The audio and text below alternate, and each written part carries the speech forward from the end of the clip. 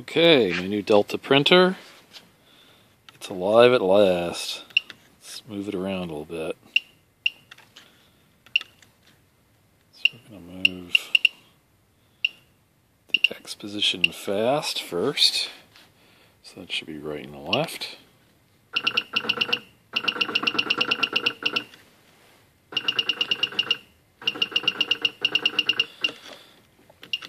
Alright, let's try the Y position. It should be front to back.